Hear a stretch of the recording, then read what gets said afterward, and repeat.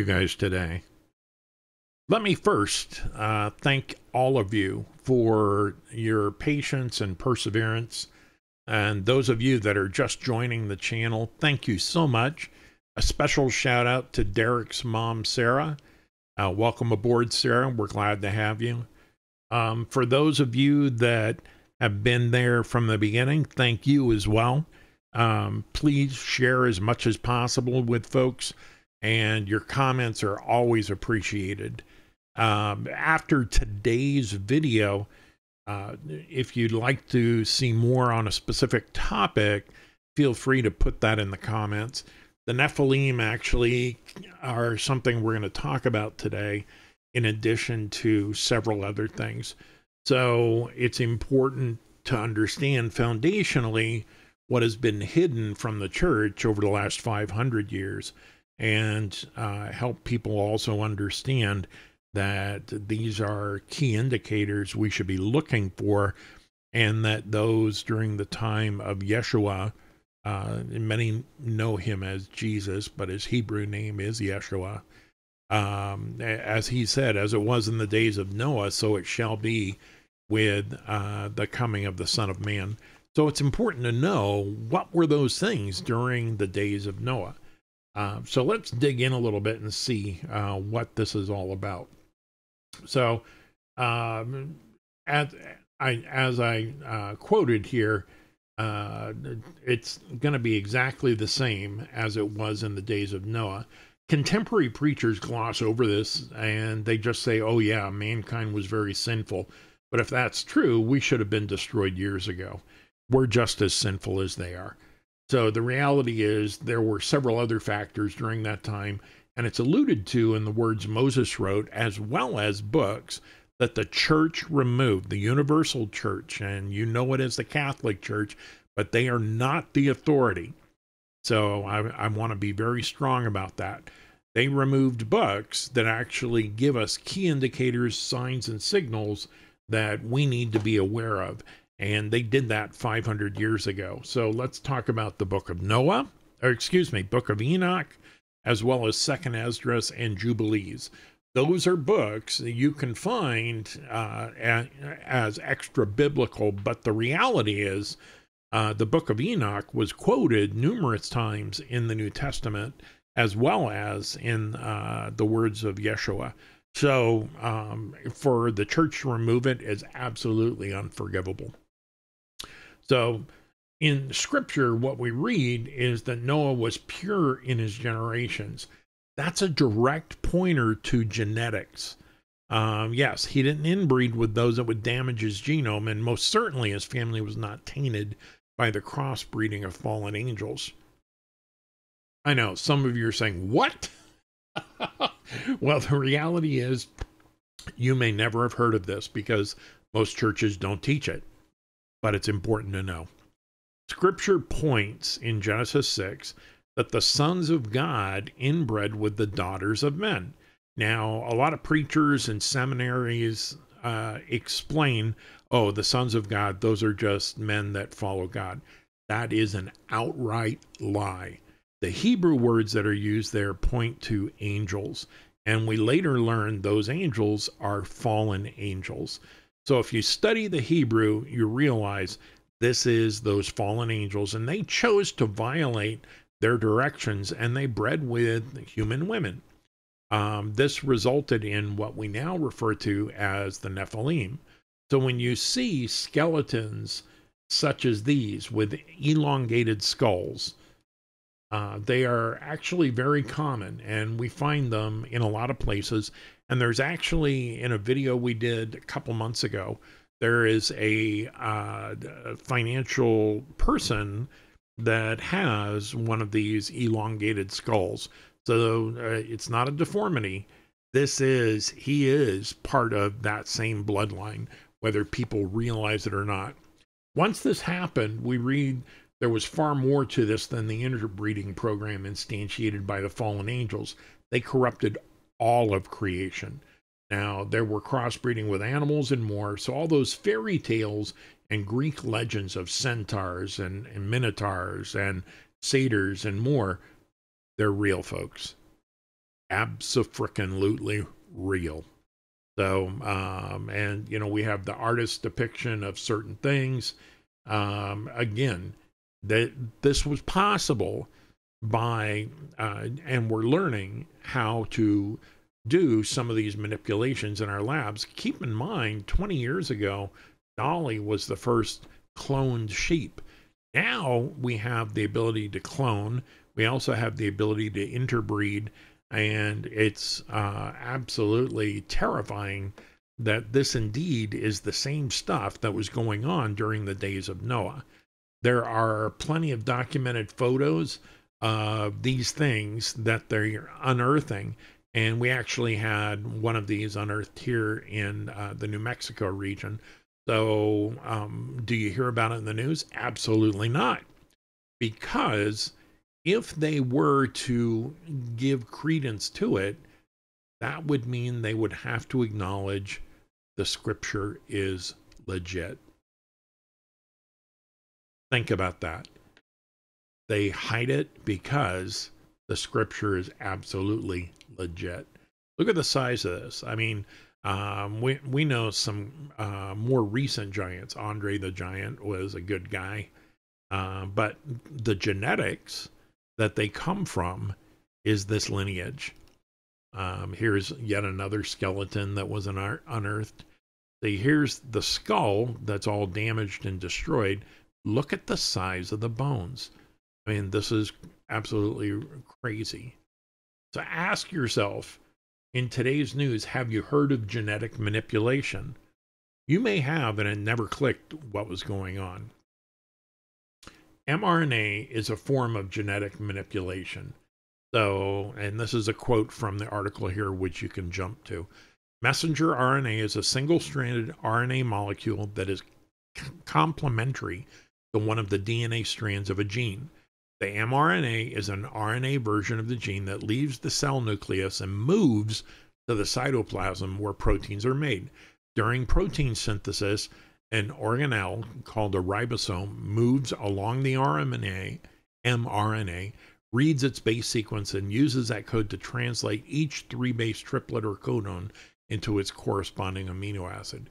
So they can change people's DNA by introducing mRNA. And read the article. It's lengthy, but it's got a lot of good information. So now you know. Those jabs that provided mRNA, they are changing people's DNA. They will deny it to their graves, but that's what's going on. What will happen next is anyone's guess, but the reality is we're hearing of premature deaths, fertility issues, and more. The same types of corruption of the genome that existed during the time of Noah. It's only a matter of time where it impacts all of mankind. Yeshua, again, you may know him as Jesus, but his proper Hebrew name is Yeshua. Why would you change somebody's name? My name is Reed. You don't call me a different name when I go to Russia. It's still Reed. You don't call me a different name when I go to Ireland or Greece or any others. It's still Reed. So Yeshua is his proper name. Look for something soon coming because if you follow the Hebrew lunar calendar provided by our Father, we're somewhere near 120 years towards the end of this age, which would usher in the millennial reign on earth of our Messiah. So if time is going to be cut short, based on Yeshua's own words, we may indeed have it right around the corner. And some scholars, myself included, see timelines converging somewhere in this decade towards the end. So keep that in mind. I'm not setting a date, but I do know the time and the season. So let's examine a little bit of what else was going on during Noah's time. So Noah's time, blatant wickedness, which you can contrast with what our father's standards were, and that's provided in the first 5 books of the Bible, commonly called the Torah. Many argue that our Father didn't provide this to those before, so they call this time Noahic or Noahic law. But we read that Noah, Abram, Isaac, and others all had awareness of what our Father asked, and their obedience was attributed as righteousness, same as it is with us. Keep in mind, salvation is a redemptive act. Our obedience and actions are what takes from or adds to your righteousness. So a lot of people walk from organized religion just as I did. I found the outright hypocrisy of the Old Testament is done away. Oh, except for the money part. We want your money. And even the fact that nowhere in Scripture do we find our Father changing the Sabbath to a Sunday, yet man did it. If you go back and look in history at the Council of Nicaea in 325 AD under Emperor Constantine, they changed to a pagan day as it mimics pagan worship found in Babylon. So keep all of that in mind and recognize that the churches have been corrupt since the 4th century. So where do we go? Noah was told to prepare. And it took him over 100 years to build the ark, and we had his family and likely hired labor to get it done. We're told to do similarly. We already read that there will come a time of great famine, great violence, great death, and destruction. Many in the modern church are taught, you don't need to worry about that. You'll be raptured. Scripture is outright and downright clear. That's not true. We have to endure to the end, as Yeshua told us, and you can find right around Revelation 19, those taken out of the tribulation preceding the bowl judgments where the wrath of God is poured out. We're told we'll be spared his wrath, but not the run up to it. And these are the ones that are taken to the wedding feast of the Lamb. So take time and study the Scripture. You're going to find those churches that are teaching you, oh yeah, you're going to get out scot-free. There's not going to be a problem. They're lying. So do keep that in mind. There are tons. Remember, our Father never does anything in a vacuum. The way he operates and protects his children is always the same. So take a look. When Noah was kept from wrath, they loaded up in the ark, and who closed the door? Our Father did. And that protected us. So what was required? Noah had to build the ark. That's 100 years of obedience and blind faith. And then when it started to rain, remember, it never rained. And people said, yeah, right. What a joke. And when it rained, it was then too late. So when we look at Lot was kept from his wrath by walking out of the target zone. He was told to go, not look back. And we're called in Revelation to come out of Mystery Babylon. What is Mystery Babylon? It's the pagan church. And for those still lingering in that Babylonian worship, you're going to find this is an example for you. Outright destruction is absolutely described in Revelation for the whore of Babylon, the church that is still following pagan religion. So keep that in mind. Our Father is not going to be mocked or have any of his words come back void. Joseph, remember, Joseph was a son of a promise. He was thrown in a pit and traded to slavery. And of course, Isaac, his father, was absolutely horrified to find that he'd lost his son, the son of promise. So he was kept from death of a slave, and instead was recognized for his knowledge and wisdom by Pharaoh and became second only in Egypt to the Pharaoh. So keep in mind, he was kept from judgment, but he still was a part of the plan. Jonah, consumed by a great fish, was kept alive. Think about that. 3 days in the digestive tract of any beast, you're going to be bleached from the digestive acids. So here he was thrown out, and he went and preached to Nineveh. So he was kept from being digested, but he was still there, and then he was able to accomplish his mission. Shadrach, Meshach, and Abednego were kept from being burned alive in the furnace. So even in the midst of destruction, they were bound up, thrown in, and as their bonds were burned away, they were kept from destruction, and they were seen as like one with the Son of God. So you see, the Messiah, or our Father, was there with them in the furnace, and he kept them. Daniel, the same thing, was thrown in a lion's den. And again, uh, our Father's hand was on him and kept him from being consumed. So all of these things are true. So don't for a moment believe you're going to be taken out. You don't have to worry about anything. The reality is you're going to need to be tested. Simple, say a prayer, once saved, always saved, is nowhere found in Scripture. And in this day and age, if you don't believe something, you're going to fall for anything.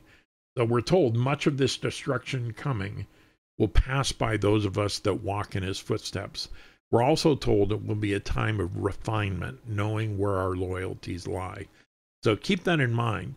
There's no way anyone's going to enter the kingdom without being refined. Tomorrow night is Passover.